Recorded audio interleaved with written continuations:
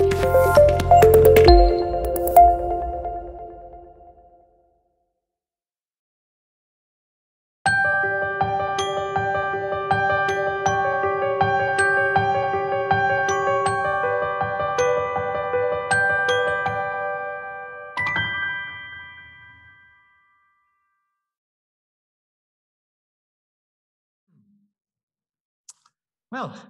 good morning, everyone, and welcome, both here at the Malespina Theater and those joining us on Zoom.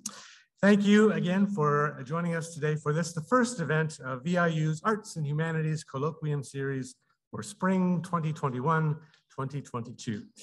My name is Dr. Tim Lewis. I am a professor in and chair of the VIU History Department, and it is my distinct pleasure to once again be serving as the MC for the Colloquium Series this year.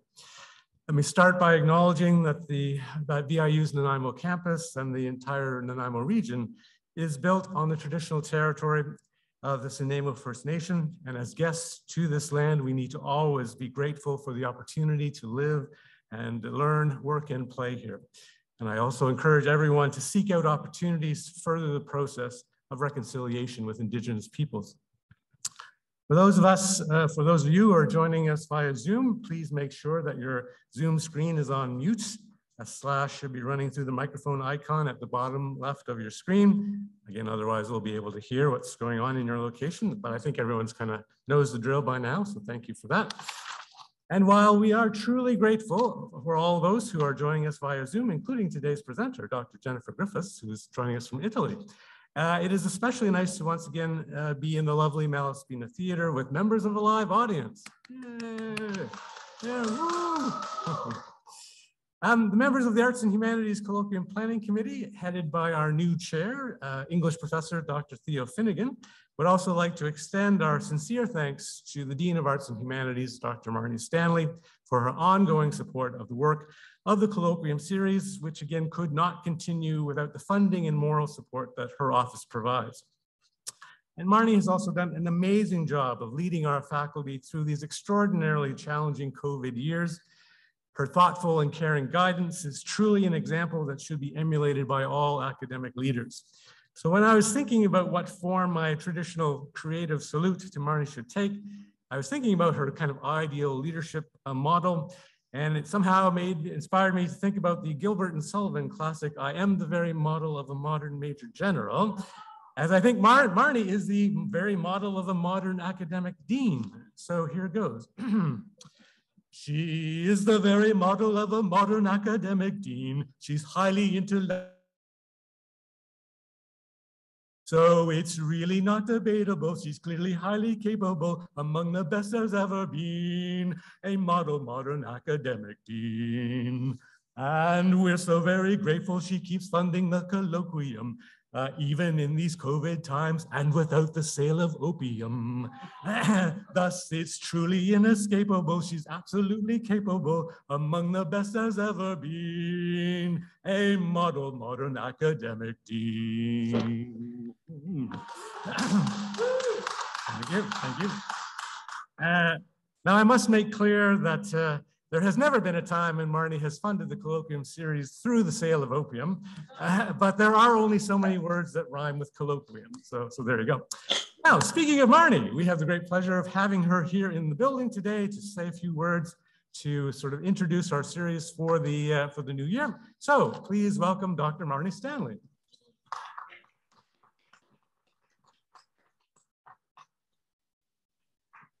I always like a good mosaic rhyme, so there you go. Welcome.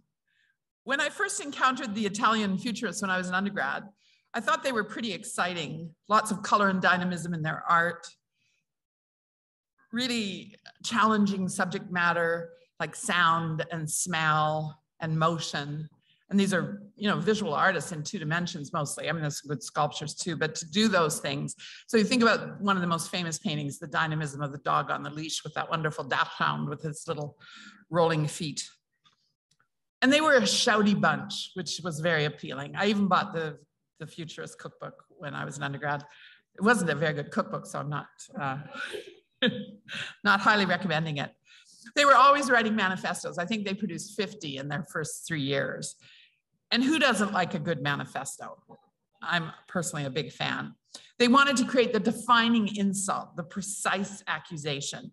And they insulted a lot of inanimate objects that it didn't seem to matter that much. You know, they didn't like moonlight or sentimentality or monotony or the right angle or the nude or pasta, because all of these things they associated with nostalgia and the past was their enemy. I mean, this was a movement that started with a car accident where Marinetti swerved his car to avoid a bicycle, and then he got all inspired to think about the bicycle as this low-tech, uninteresting object versus the car and speed. I think in those days you could probably go 20 miles an hour in a really hot car. But when you read the founding manifesto, the Futurist manifesto that Marinetti wrote, Articles 9 and 10 also assert his contempt for women. In number 10, for example, he lists feminism as one of the things that must be destroyed. And in number 9, which is the most well-known tenet of the original manifesto, he declared, quote, "We intend to glorify war, the only hygiene of the world. Militarism, patriotism, the destructive gesture of anarchists, beautiful ideas worth dying for, and contempt for woman." Unquote. In that tenet, the connection between futurism and fascism is also visible. And of course, that was a direction many of them took their ideological thought. Which is not to say that Marinetti didn't fall out with Mussolini fairly quickly. But today we are going to hear about how some women, in spite of those manifestos and in spite of the hostility, just got on with it anyway. Women such as Luisa Cassata and Benedetta Kappa. But also we're going to learn about how this art that was all about speaking directly to the people, museums, which they saw as kind of mausoleums of dead art, were on their list of things to manifest about. These women also have almost faded from our sight. But as the Guerrilla Girls have taught us, we should not be surprised when women disappear from art history. So please enjoy today's talk, and I'll return Tim to the microphone.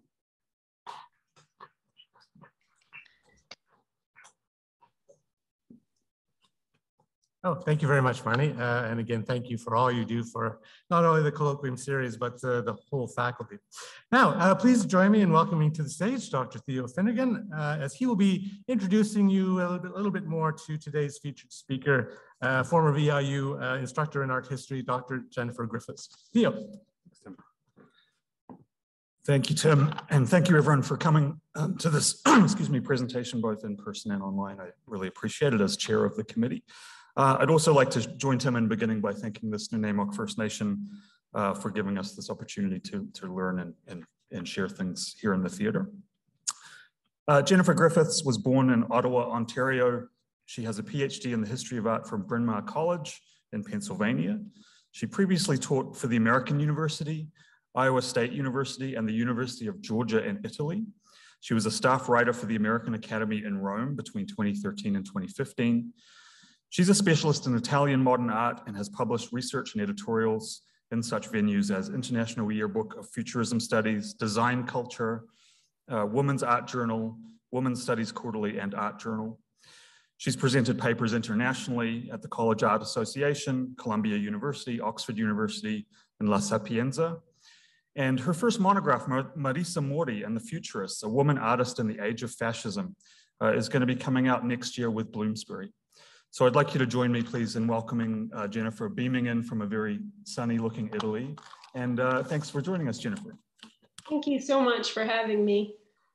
I'm going to go ahead and share my screen and my presentation. But of course, let's see. How's that looking to everyone? Okay, everybody can see it. But of course, before I get started, I too want to thank everyone involved in the Colloquium series. Thank you very much to Theo for the introduction, to Tim for the ditty, to Marnie for a great segue.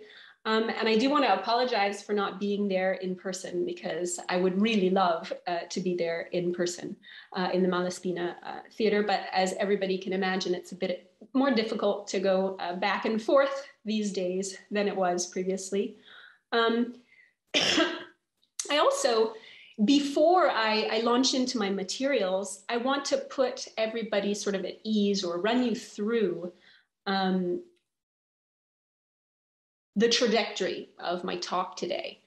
So I have a kind of introductory slide here to give you a summary of what I'm going to talk about. First of all, I'd like to give you in this talk the scholarly background to my project. Then, of course, I'm going to move into giving you some biographies and interesting details about a number of futurist women. I can't possibly cover them all, but I've chosen a selection today. And then I'm going to propose some ideas over the course of my research and investigation of this subject. I have some opinions about why it is that you might not have heard of them. So I'm going to answer that, or try to propose some answers to that question. And then I'd like to talk more specifically about Marisa Mori, who is the subject of my forthcoming monograph. So that's what I'm going to cover today. I am mostly going to be reading here from papers, as is the tradition, but I will try to keep it lively. So like French Cubism or Swiss Dada, Italian Futurism was an avant-garde movement that exploded at the beginning of the 20th century. Members of these cultural groups sought to revolutionize and revitalize the arenas of poetry, theater, and art. They thumbed their noses at tradition, as Marnie was saying, and they insisted that art must stop looking backward and start being of its time. Rather than lamenting the dramatic political, social, and technological changes that were reshaping European experience in the 20th century, these movements embraced them. So the Cubists rejected the 400-year-old tradition of naturalistic illusion in art, insisting instead on the flatness of the canvas.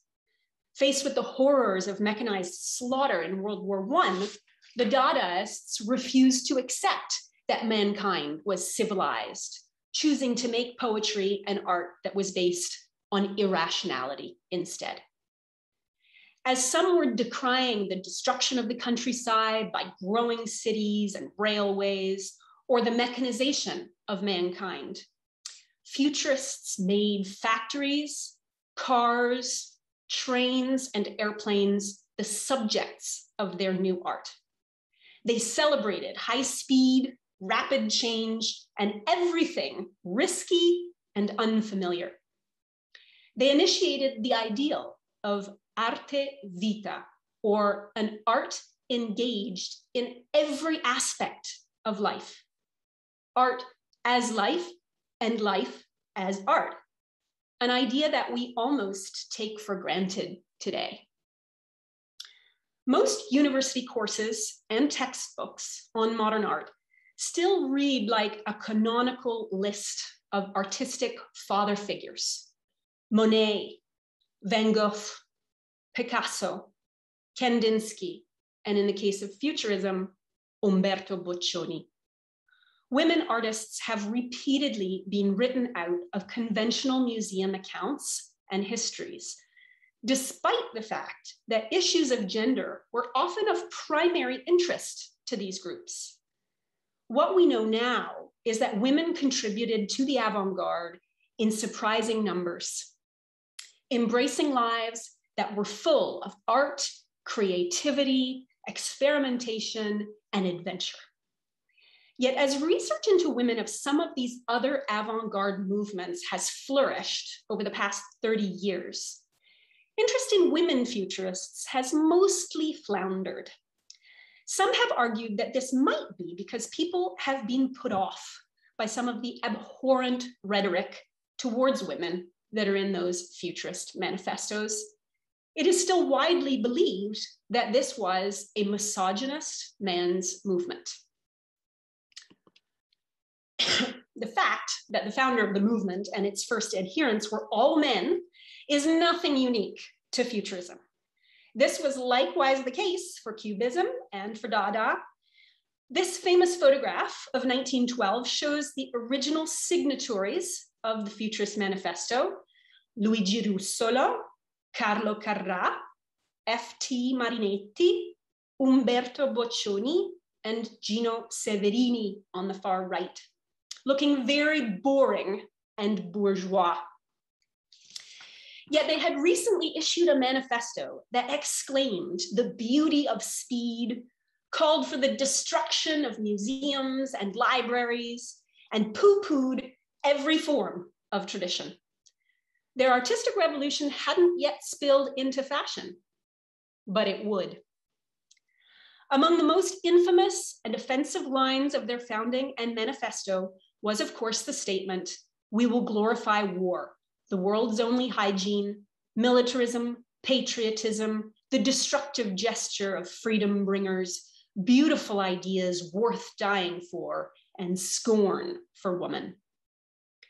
This is a troubling line because it links masculine anger and aggression with love of country and hatred of women, something that perhaps sets off alarm bells for us today. Yet things are more complicated than they seem.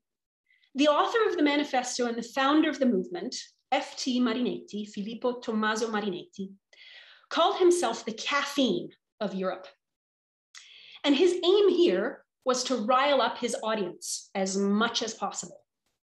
He knew he would anger a lot of people with this statement. Every media specialist today knows that negativity sells.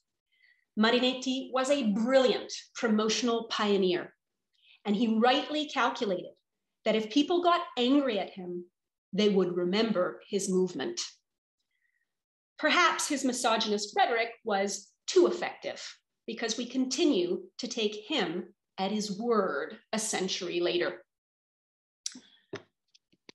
I was born in the year that a curator and a critic named Lea Vergine mounted a major Italian exhibition called L'altra metà dell'avanguardia, the other half of the avant-garde. It was 1980. It was the first to shine a light on 100 forgotten avant-garde women artists, many of them futurists, one of whom became the focus of my study. Lea Vergine died last year in hospital from complications of coronavirus. But her truly groundbreaking exhibition prompted the first wave of research into women artists and writers of the Italian avant-garde. 2 years later, Claudia Salaris published an important study called Le Futuriste, Women and Literature of the Avant-Garde.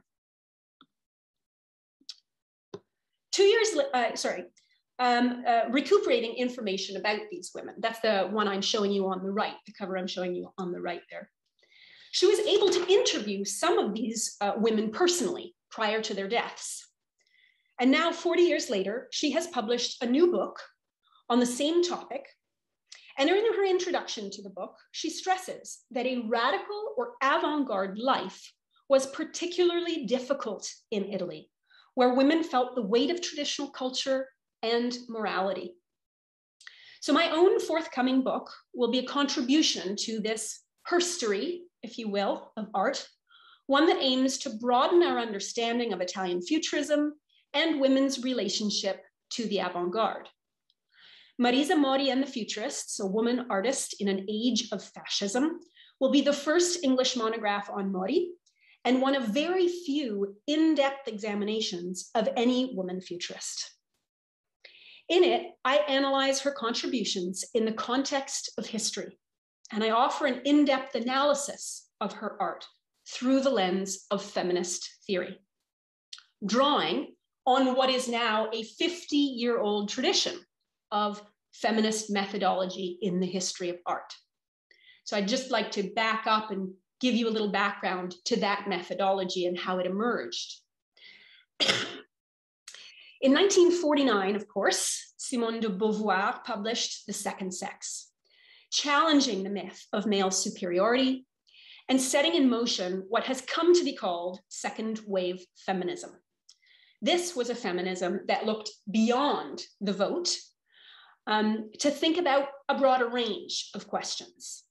And de Beauvoir outlined the many challenges that had always stood in the way of women's accomplishments, famously arguing that one is not born a genius, one becomes a genius. And the feminine situation has, up to the present, rendered this becoming practically impossible. Exactly 50 years ago, in 1971, Linda Nochlin authored an essay called "Why Have There Been No Great Women Artists?" which became something of a founding and manifesto for feminist art history. In her essay, she echoed Simone de Beauvoir, pointing out the many social circumstances that had long disadvantaged women in the art world. She conceded that there have been no great women artists, writing, "There are no women equivalents for Michelangelo, although there have been many interesting and very good ones who remain insufficiently investigated or appreciated." So whether or not we agree with this concession by Nochlin depends a lot on how we view greatness. But her essay made two things very clear. Firstly, that one major task of a feminist art history was going to be the rediscovery of its forgotten female protagonists. And secondly, that a feminist art history would have to interrogate assumptions about genius and greatness, because these determinations had been excluding a whole group of fascinating figures from our histories.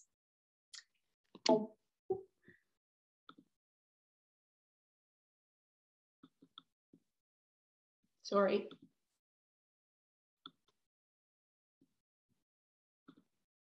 Okay, so I discovered the existence of futurist women as an intern at the Peggy Guggenheim collection in Venice.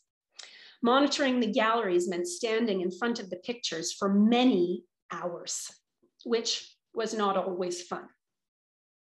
But while standing in front of Umberto Boccioni's iconic image of his mother, Materia, of 1912, I was deeply struck by what I perceived to be the artist's profound respect for this woman in a representation of her almost godlike power. I saw reverence rather than scorn in this image, and I wanted to know more. What I gradually discovered was that Boccioni and Marinetti had complex and often contradictory things to say about women. In fact, Marinetti expressed an opinion that was closely in line with the ideas later encapsulated by Simone de Beauvoir and Linda Nochlin. At the same time as he was writing the manifesto, he wrote elsewhere that, quote, "If the body and spirit of woman were to experience an identical education to that received by the body and spirit of man, then perhaps it would be possible to speak about equality of the sexes." In real terms, he was also someone who offered women those equal opportunities, advocating on their behalf, inviting them to exhibit, and becoming a patron of their work. The indisputably misogynist rhetoric of early futurism notwithstanding, it opposed tradition, rejected many cultural stereotypes about women, criticized the delimiting institutions of marriage, and questioned bourgeois family values, which made it appeal to a group of women who saw it as potentially liberating. Nevertheless, it is quite unlikely that you have ever heard of Valentine de Saint-Point, Rosa Rosa, Regina Cassolo Bracchi, Adriana Bisi Fabbri, Adele Gloria, Fides Testi, Ruzena Zarkova, Frances Simpson Stevens, Alma Fidora, Benedetta K. Marinetti, Barbara Olga Bilieri Scurto, or Marisa Mori, to name but a few.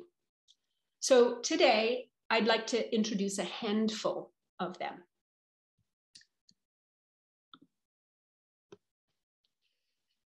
Valentine de Saint-Point was the first woman to be drawn into Marinetti's energetic circle.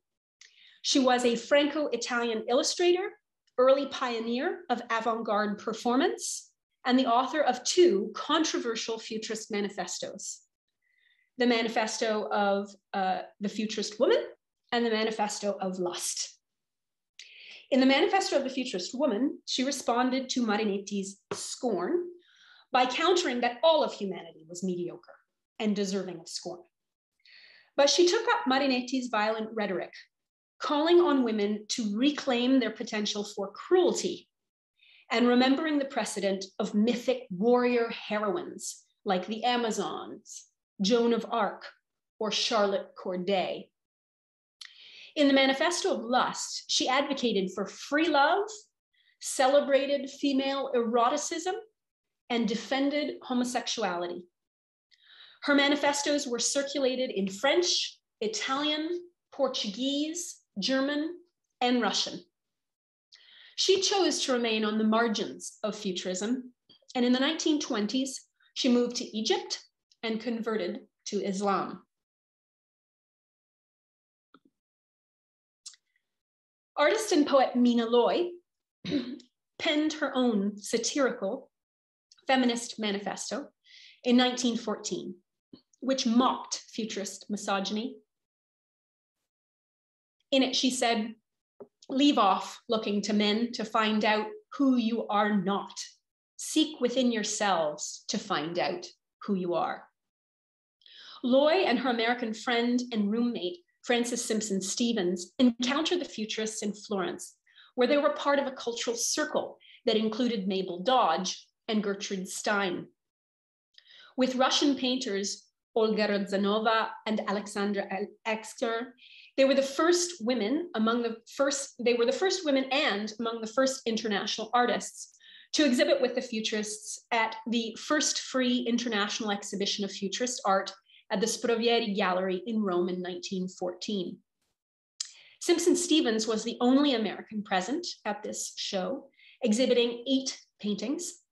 Unfortunately, these types of cross-cultural collaborations were snuffed out with the outbreak of World War I. Mina Loy later immigrated to New York, where she became better known as a poet. And on the left, I'm showing you a cover of her Lost Lunar Baedeker, a collection of poems. Simpson Stevens, on the other hand, married a Russian prince and traveled to Japan and China before returning to America in 1920.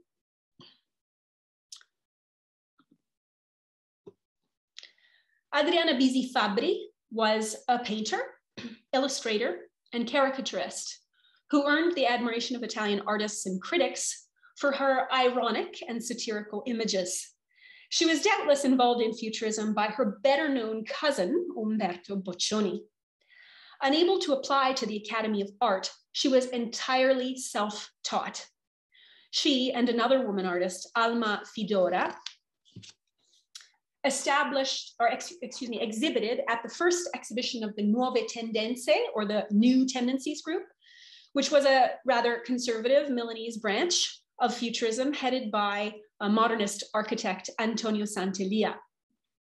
She became a political cartoonist for the Milanese periodical Il Popolo d'Italia, the People of Italy. And that was from its first issue in 1915, signing with the gender-neutral name Adri, and then dressing in men's clothing when she was visiting its offices to disguise the fact that she was in fact the only female political cartoonist in Italy at this time. In a letter to her future husband, she wrote, "I don't want to be a woman. When these chains break, I will fly high." She died of tuberculosis at age 37 in 1918.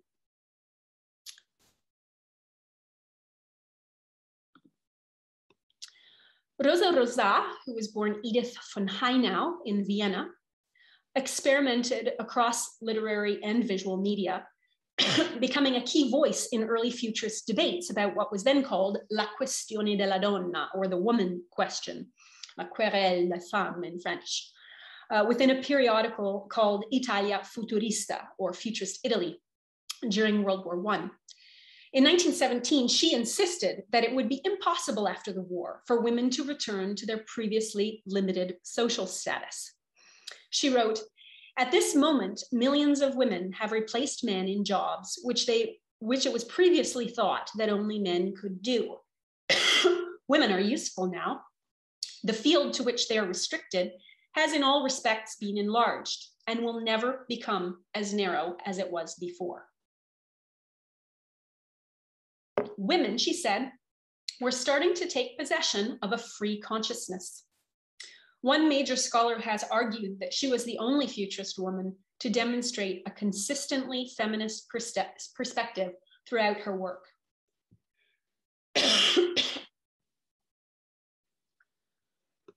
Růžena Žďáková was a pioneer of abstract and kinetic art and the only Czech futurist. Her most celebrated works are a mixed media sculpture entitled Ram, which you see here, subtitled Sensibility, Noises, and Rhythmic Forces of a Pile Driver of 1916, which is now lost, and her portrait of Marinetti, Solar Light, Luce Solare. As both a painter and sculptor, she was equally influenced by the Russian and Italian avant-gardes. She was close friends with the Russian painters Mikhail Larionov and Natalia Goncharova. And after marrying a Russian diplomat in 1910, she moved to Rome, where she became a close friend and associate of Giacomo Balla and Enrico Trampolini, leading lights of futurist art and design in the 1920s. Discovering abstract art, she would write to her sister, "Never in my life have I had such a powerful feeling of creating and freedom, such joy and such passion." She died of tuberculosis in a Swiss clinic in 1923, age 38, while arranging her first solo exhibition in her home city of Prague.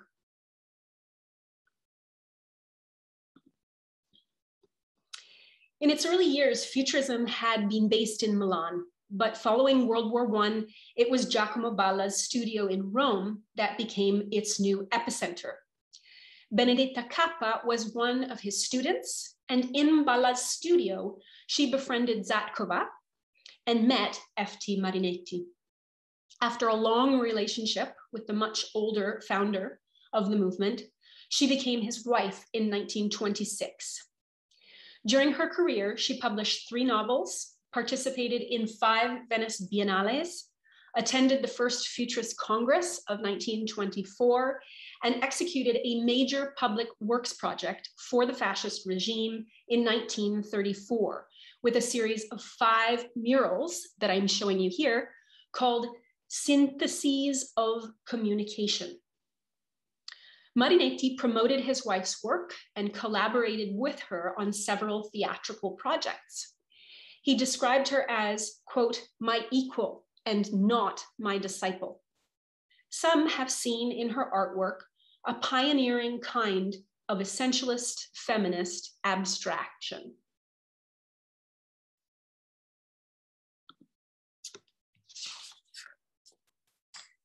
So my book is about Marisa Mori, who trained with a magic realist painter, sometimes thought of as a neo-Renaissance painter, named Felice Casorati in the city of Turin in the north of Italy, before meeting the Futurists in the summer of 1931. She was the only female contributor to the Futurist cookbook, with a recipe entitled Italian Breasts in the Sun, a dish in which almond paste and strawberries are molded into breasts on a tray that are sprinkled with hot pepper. She had a solo show at Anton Giulio Bragaglia's Roman Gallery in 1934. And in the same year, she accepted Marinetti's aviation challenge to fly in an early acrobatic biplane over the Italian capital, receiving his seal of approval as a bona fide aeropittrice, or female aero painter. Aero painting was a subgenre of Futurism during the 1930s that was inspired by the revolutionary new technology of the airplane. Aviation was, of course, still a very dangerous enterprise, and Mori was one of 4 futurist women who braved these dangers to inspire her art. One of the others, Barbara Olga Billeris-Hurto, was in fact a licensed pilot. Mori exhibited internationally with the Futurists until 1940. Unlike many of her peers, she severed her ties to Futurism because its leadership continued to support the regime even after the passage of the race laws in 1938.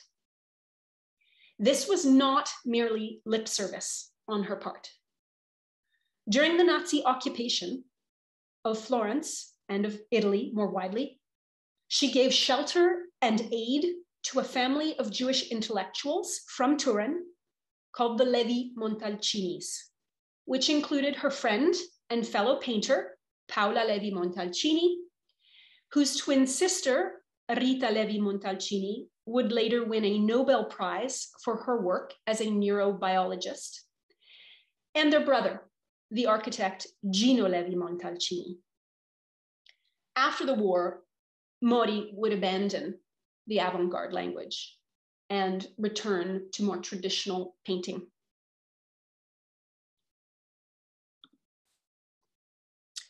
So women clearly had a presence within Futurism from 1912, 3 years after its founding, until Marinetti's death and the end of the movement. So why then do we know so little about them? And why do they still seem marginal to our understanding of this movement? It was surprising to me that as recently as 2016, a major scholar of the avant-garde named Hal Foster identified misogyny and phallocentrism as being fundamental cornerstones of Marinetti's platform, and asserted the absence of women, quote unquote, in Futurism. So too did curators of the 2020 International Retrospective on Cubo-Futurist Natalia Goncharova, which went to the Palazzo Strozzi in Florence, as well as the Tate Modern in London. Curators claimed that Futurism, quote unquote, admitted no women. These kinds of erroneous assertions in the international context suggest that the scholarship done by Lea Vergine and Claudia Salaris 40 years ago has had little impact outside of Italy. They suggest that women continue to remain peripheral to our understanding. I believe that the invisibility of these women is part of a vicious cycle. Women artists have been and continue to be less celebrated than their male counterparts. Therefore, their work has been and continues to be neglected by official archives and museums. As time passes, their papers, letters, and works are gradually thrown away, lost, dispersed, or destroyed. Missing evidence cannot be recovered, so the dearth of surviving material grows over time. Since we don't have much to go on, we later make assumptions based on this lack of evidence. We assume these women didn't exist, or that their work must not have been worth preserving in the first place. The artworks and papers of Futurist women do indeed seem to have suffered disproportionately from the fates. Many of the material objects that would attest to their activities are lost. For example, Rosa Rosà made large-scale paintings and sculptures, but none of these appear to be extant, and only her illustrations survive. A large part of Alma Fidora's production and archive was destroyed by aerial bombings of Milan in 1940. All of the paintings exhibited by both Frances Simpson Stevens and Mina Loy at the Free International Futurist Exhibition in 1914 were scattered and lost with the outbreak of war. Only one painting by Simpson Stevens survives in the Philadelphia Museum of Art, and it is not generally on display. She died in a residential care home in California in 1976. We know nothing about her life after 1928, and it appears that none of her personal belongings survived. Zatkova completed a large number of experimental abstract drawings and a series of paintings entitled States of Mind that were inspired by Umberto Boccioni's ideas. Little is known about this cycle because the works have not been located. The artist saw them as some of her best work, but her sister and husband did not feel the same, describing them as very primitive and, quote, having little to do with art. So after her premature death, they apparently discarded a large number of her studies and drawings, some of which were for this series. Another challenge is that few major museums own works of art by these women, nor have they decided to begin acquiring them. So only a handful of works by futurist women are in public collections. Extant works of art tend to be widely dispersed in private collections where they cannot easily become part of the public discourse either. So even as researchers amass more biographical information about these women, this lack of access to their works of art makes it difficult to deepen our study and analysis. Imagine we had no paintings by Picasso and we only had his drawings. In 2011, Elena Pomatslova made a large effort to recover the story of Ruzena Zatkova for a Prague exhibition. And she described the difficulties of her enterprise as, quote, encompassing nearly the whole world, because so many of the artist's papers and works were scattered across continents. Thankfully, Adriana Bisi Fabri's archive is intact. It was ignored for the better part of a century, but it became the focus of a retrospective on the artist in 2019, a very exciting one. Benedetta Kappa Marinetti's links to the founder of the movement also helped to raise her profile, and she has several paintings in major museums, and her papers are part of the Marinetti archive at the Getty Institute in Los Angeles.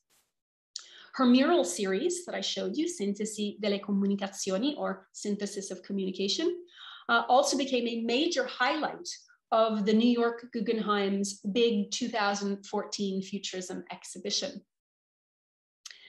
So Mori designed a series of futurist-inspired ceramics, I know, from letters, but all of these have been lost. During the course of my research, I rediscovered the location of 2 large-scale paintings, but the whereabouts of several other works are still unknown. Many are dispersed across continents in multiple private collections, and I certainly did not have the resources to track them all down. In 2015, the artist's son donated a self-portrait to the Uffizi Gallery, and this is so far her only picture in a public collection. But it has never been displayed. Over the course of the past 6 years, I have witnessed the slow attrition of Mori's archive. Some photographs, letters, and drawings have been sold to private collectors. Others have simply disappeared. This year, I have begun working with the family to facilitate their donation of the Mori papers to the Archivio del Novecento, the archive of the 20th century, at the Museo d'Arte Rovereto e Trento, so the Museum of Art in the city of Rovereto, which is a very important holding of the private papers of numerous members of the Italian avant-garde. So a general scarcity of source material on these women and the low profile of that material, which has survived, has fed into several assumptions or misconceptions. that they simply never existed, that they were not committed futurists, that they must have been marginal figures, or that the work they made must have been second-rate. When I began studying futurist women for my doctoral dissertation, I consulted a professor of modern and contemporary art and criticism, one of the most important futurist specialists in the world. And she told me, you, quote, will do no favors to other women artists by studying these inferior ones. A few years later, after I had published my first article on Mori, I was interviewed for a fellowship by a New York curator who told me that Mori was simply inferior to her male peers. I am stubborn and opinionated. So perhaps this conversation solidified my determination to know more. How could all women futurists be tarred with the brush of inferiority? How could anyone fairly judge Mori's works, which were, and mostly still are, entirely in private hands across 3 continents? Furthermore, such sentiments as these suggested that there was no social or historical value to the pictures in question. And more worryingly still, accusations of inferiority like this have plagued women artists throughout the centuries, helping to rationalize their exclusion from the canon and ensuring the continued dearth of serious critical attention. As art critic and feminist activist Lucy Lippard once argued, quote, the notion of quality has been the most effective bludgeon on the side of homogeneity in the modernist and postmodernist periods. Time and again, artists of color and women determined to revise the notion of quality into something more open, with more integrity, have been fended off from the mainstream stronghold by this garlic and cross strategy.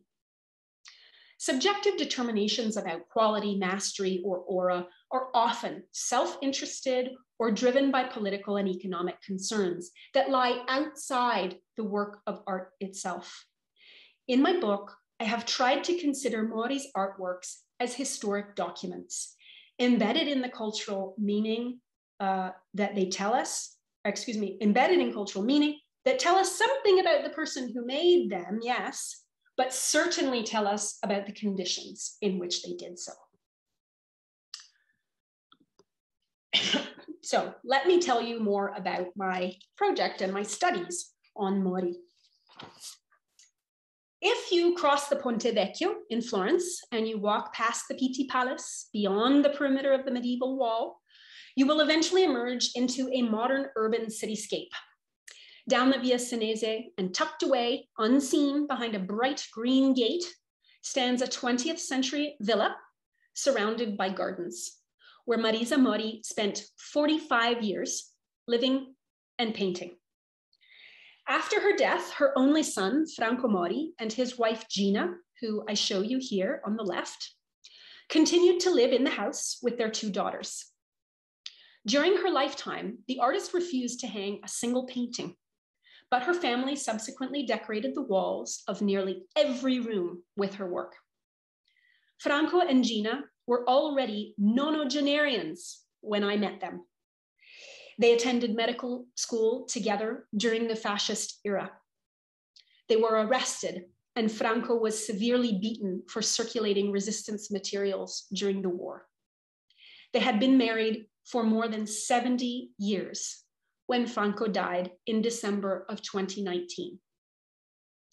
On my first visit to their home, they showed me to a small, damp basement room where at least 100 works were stacked. Many of them were growing mold. I felt there was a timeliness to my arrival. Remarkably, the family still possessed a large archive of the artist's letters, notes, diaries, clippings, publications, photographs, drawings, dedicated books, and of course, works of art. So here was the vital resource that enabled me to study Mori in greater depth. When I wrote my doctoral dissertation on women futurists, Mori's work piqued my interest because her futurist paintings looked so different. Many of her pictures, even those with ostensibly fascist themes, seemed to be underwritten with irony. Her soft contours and opaque figural compositions seemed to blend the mysterious softness of magic realism with the colorful energy of futurism, two styles that are often thought of as opposite artistic tendencies. She was interesting to me with respect to her marginality and liminality. She was also the only woman futurist to depict the female nude. The feminist art critic Lisa Tickner once asserted that women artists have historically had two options with respect to representing the female body: either to ignore it as muddled or dangerous for the production of clear statements, or to take the heritage and work with it, attack it, reverse it, expose and use it. In my book, I argue that Mori took this latter approach, creating several works that seem to be frank, sometimes ironic self-reflections on the experience of being a woman. The peak years of her personal and professional life were bracketed by Mussolini's dramatic rise and fall. His 20-year premiership, referred to as the Ventennio, was marked by increasing restrictions on women's personal lives and professional opportunities. Fascism's seizure of power was marked by a pronounced attempt at regulating the private sphere. Its policies included a sustained demographic campaign begun in 1927 that targeted women's bodies, promoted motherhood as a duty to the state, and attempted to limit women in the workplace. Mussolini stated his opinion quite unequivocally: a woman must obey. My opinion of her part in the state is in opposition to every feminism. In politics, she must not count. Launching the demographic campaign, what was called the Battle for Births, he asserted, war is to man what maternity is to woman.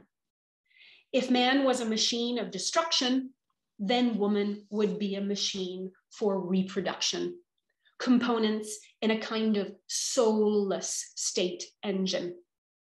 When in 1934, Mussolini read an advertisement for women members to join the local flying club in Bologna, he sent an immediate telegram to the mayor instructing him to retract this invitation and instead bar women from attending. He wrote in that letter, quote, "The most fascist thing Italian women can do is to pilot many children. Flying, on the other hand, is a serious affair that must be left to men." The perceived power of flight, both real and symbolic, was for Mussolini something that belonged to men. So during these restrictive decades, Mori separated from her husband and left her only son in the care of her mother to devote herself to becoming a professional artist. She exhibited her work internationally with the Futurists, traveled widely with them, and went up in an acrobatic biplane. She illustrates how, in real terms, attempts by the right-wing government to stymie women's personal and professional aspirations failed, just as Rosa Rosà predicted that they would. Nevertheless, propaganda and policy necessarily impact the kinds of choices women can make and their strategies for success. So I'd like to show you 3 paintings by Marisa Mori to give you a sense of her work. Possession was painted during a period when the artist was attempting to reconcile with her estranged husband. And it seems to reflect on her anxieties about male aggression and domination. A nude female figure is clasped in the arms of a darkly dressed male whose hands look like claws to ensnare her, and whose eyes emit beams of light that penetrate through her form, looking like jail bars. The two figures are fused at the head in an embrace that conveys a sense of captivity rather than intimacy. Mori lived in a society where both legally and spiritually, a married woman was expected to obey her husband. Speaking publicly in 1948, she expressed the opinion that marriage was irreconcilable with the life of an artist. A married woman artist, she said, is forced, quote, to split herself between artist and wife, insofar as the two have opposing and contradictory aims. The former is an active being that wants to dominate, and the latter is a passive one who must submit to subjugation. In her title here, she underscored the sense of violent ownership that may have colored her personal experience. Sleeping Aviatrix is a painting inspired by the idea of flight. So Mori had not yet flown herself. The rough contours of a fleshy pink female nude are intertwined with the fragmented and colorful forms of a propeller, wing, and cockpit. Behind the composite of human and machine forms is a bed of pale blue and a touch of green that imply the earth and sky.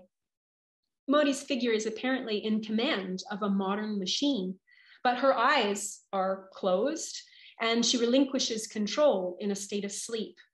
The figure therefore maneuvers in a virtual airplane through a dreamscape in the land of Morpheus, where a flying machine becomes a metaphor for the journey of the mind, a symbol of inner freedom. Mori has pictured a modern woman, a machine woman, who occupies the in-between spaces, the literal and figurative interstice between earth and sky, body and spirit, vision and dream.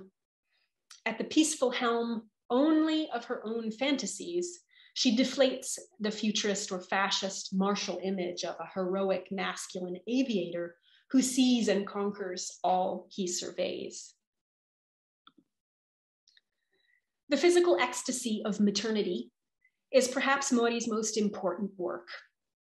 Striking and bold in its subject matter, it represents a reclining and exposed woman in the grip of childbirth. There is no other avant-garde painting like it. If the futurists often celebrated masculinity, machines, and militarism, then here is a visual image that counters with a dramatic celebration of the female body and its creative power. This is a different kind of affirmative action and violence. As in Sleeping Aviatrix, she creates a merger of woman and machine, hinting at the presence of an airplane via certain contours and lines. But the power of the machine is overwhelmed and overwritten by the material power of an organic body. History matters. The past is always present because ideas change very slowly. Human biases are woven into the telling of history, and those biases have shaped our understanding of ourselves for hundreds of years. Well into the 20th century, European scientists were actively measuring and weighing human brains, seeking to find evidence for their conviction that there was a hierarchy of intelligence with white males at the apex. Nearly every day, we witness contemporary events that remind us how sexism and racism are still very much with us in the 21st century. If history tells us who we are, then we clearly need more histories that reflect the true variety of our humanity. Sexism is still a problem for the art world. A collaborative study by Charlotte Burns and Julia Halperin in 2019 surveyed 26 major art museums and institutions in the United States and looked at the activities of the global art market. In an article called Women's Place in the Art World, Why Recent Advancements for Female Artists Are Largely an Illusion, they presented findings that suggest that despite increased public lip service to diversity, not much has been changing. Over the past decade, only 11% of their acquisitions and 14% of their exhibitions were of work by female artists. Women artists constituted only 2% of worldwide auction sales. These numbers seem to suggest that our institutions still think men are naturally worthier, or that art is alien to the mind of women. Only by examining the accomplishments of women artists and telling their stories can we hope over time to displace these old myths. History is his story if it's written as the rise and fall of epic cultural geniuses and political heroes. The history of art has almost always been told this way, as a story of the absolute artist, an iconoclastic male genius whose greatness was somehow predestined, innate, and inevitable. Women artists will always look peripheral to this kind of history. Since Linda Naughlin's famous concession that there have been no great women artists, many feminist art historians have disagreed, researching and arguing for the greatness or the genius of figures like Artemisia Gentileschi, Elizabeth Vigée-Lebrun, and Paula Modersohn-Becker. The primary aim of my book is to preserve the disappearing legacy of a marginalized member of the futurist avant-garde. But I do not argue that she was a great woman artist, nor that she was an unsung genius. I have found it far more powerful to argue that she was a woman, like many others of her time, struggling to understand herself in relation to traditional expectations and modern opportunities. I argue that her importance lies not in her position above, ahead, or beyond the culture of her time, but in the ways that she was inextricably bound to it, shaped by it, and sometimes limited by it. And I see in her story and in her struggles lessons for us in our own time. Thank you very, very much for listening.